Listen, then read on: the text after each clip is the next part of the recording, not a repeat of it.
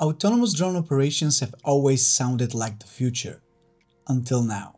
With DJI's brand new Dock 3 and the next generation Matrice 4TD series, we are now witnessing a complete shift in how drones are deployed, controlled, and managed in the real world in order to save precious time, facilitate operations, and most importantly, save lives. What is up, guys? Welcome back to another video. Today I'm super excited to talk about the DJI Dock 3 and the Matrice 4TD. Special thanks to Copter BG, DJI's official distributor in Bulgaria, which let me check out the Dock 3 together with the Matrice 4TD.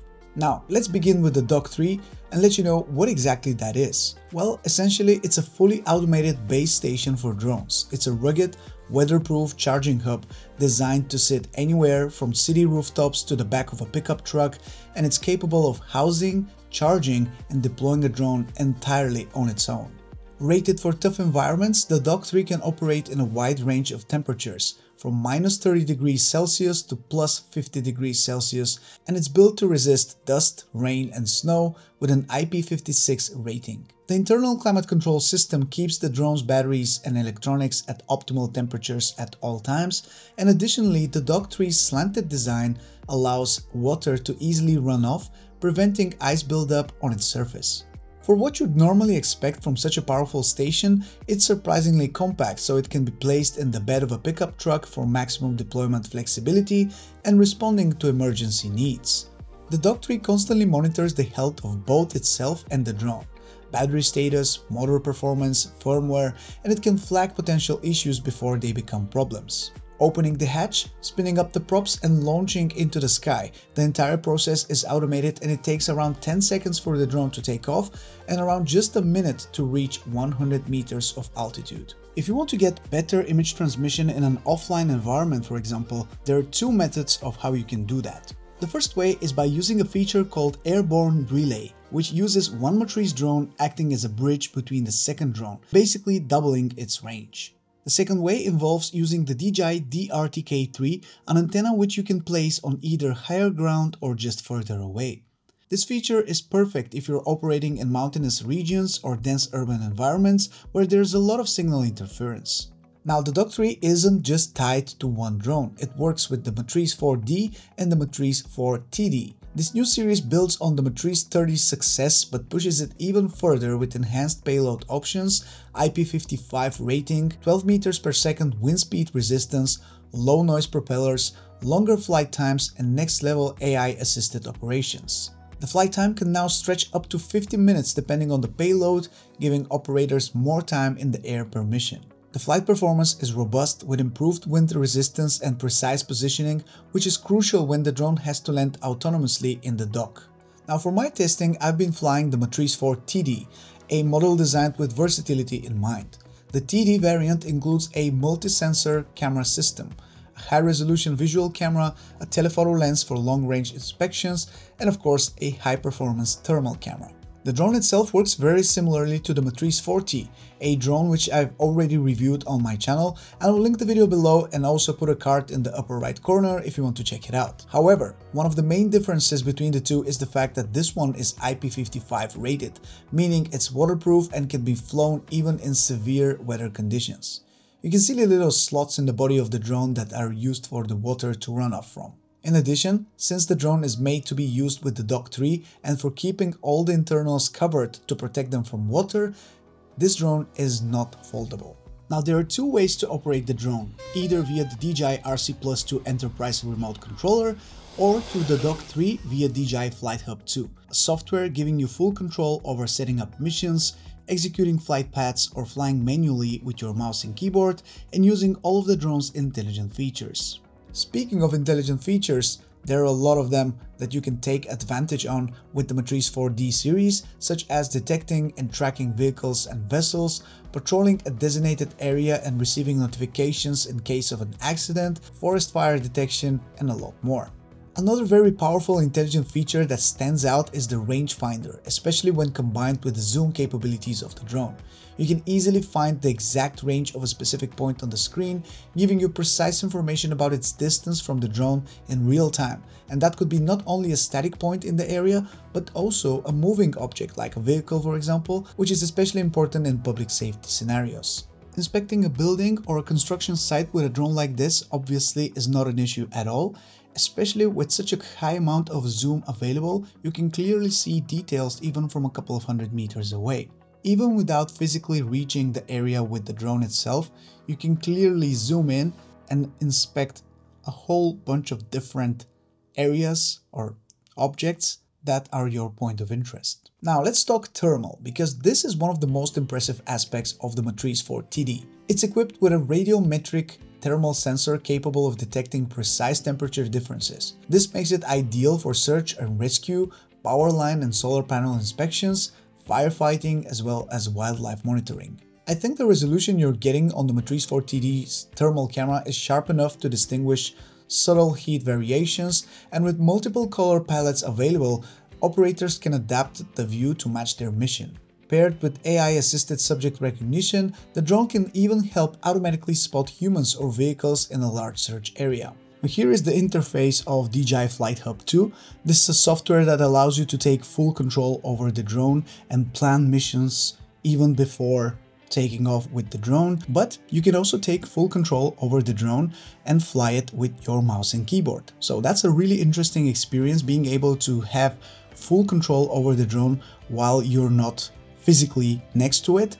It's quite different, and it's my first time trying it out. Now here we have the pre-flight check while taking off from the Dock 3 with the Matrice 4TD, and you have a camera showing you the surroundings, showing you how the actual Dock 3 opens up, so you can see the drone sitting inside, and then you can see how the drone takes off from it, showcasing you the safe environment around it. And then of course the dock closes when the drone is already in the air.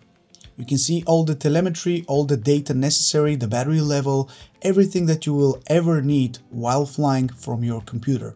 From here, of course, you have full access to all the intelligent flight modes, all the different zoom capabilities of the different cameras. So you can use, for example, the rangefinder, you can detect people or cars or vessels, you can start tracking them. You can do everything you can do with the remote controller, but within this software that is kind of more in depth and gives you a little bit more data that you can observe while flying. Here's a look at the virtual cockpit from DJI FlightHub 2, where you can see how everything looks like when the Matrice 4TD is automatically landing in the Dock 3. You have so much telemetry and information about the current conditions, such as the wind speed, the altitude, the exact positioning of the drone, the battery level, the satellites, the latency, the camera settings. You can see everything at a glance, and you can of course take control and manually fly the drone if needed with the keys of the keyboard. And there is a camera on the dock itself showcasing how everything is looking like from the ground. You can see the downward positioning sensor of the drone and also the camera of the drone itself. So you have multiple different perspectives showcasing everything that's going on with the drone and around it. So in case there are any problems, you'll probably see them. Now, a very interesting use case for the Matrice 4TD is using its thermal camera to detect anomalies or problems with solar panels. And as you can see, in this scenario, we have so many different buildings with solar panels. And I was told that one of them has malfunctioned. And it's really easy to detect which one of them is not working properly. As you can see with this white spot on one of them, it clearly shows that it's not working properly compared to the rest of them. So by using the thermal camera, you're able to spot a malfunctioned solar panel within seconds and act accordingly to get it fixed as soon as possible and not lose resources and time. Of course, to make it all easier, you have a lot of different thermal camera palettes that will change the colors on the thermal camera to make it easier for you to spot what you're looking for. And also, while you're doing that, you can also take advantage of the feature that allows you to see the current temperature of a specific element on the screen. So in this case, while checking the solar panels, we can clearly see that one of them has a different surface temperature compared to the rest of them. And that's also a good indication that something is going wrong. Of course, we also have zoom that allows us to quickly punch in a certain area so we can take a quick look at it. And this statue, for example, I was told it's about 6 kilometers away.